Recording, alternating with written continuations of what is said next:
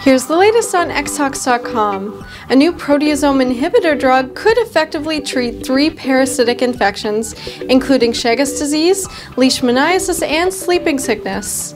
The researchers screened 3 million compounds made by pharmaceutical company Novartis to identify the most effective, broad-spectrum antiparasitic drug.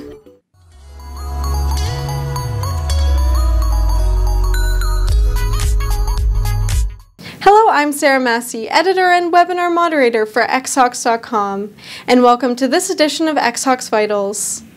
All 3 diseases are caused by similar parasites, leading the researchers to believe that a single active pharmaceutical ingredient could be able to target them all. It's estimated that 20 million people are infected by the 3 parasites combined, which kill 50,000 people annually. Currently available drugs can treat these infections, however they are expensive and require specialized equipment, such as an intravenous drip, which are often unavailable in poorer regions. The new drug identified by researchers was successful at treating all 3 parasitic infections in mouse models.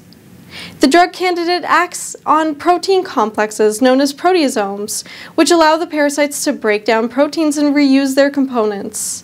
Luckily, this compound does not affect the same protein complexes found in human cells.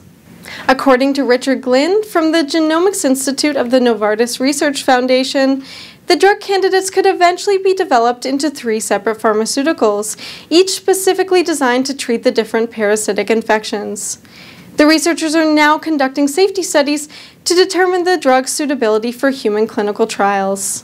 Subscribe to the Xhox YouTube channel by clicking the subscribe button below, and visit Xhox.com for more information on this story and others like it in the life science industry.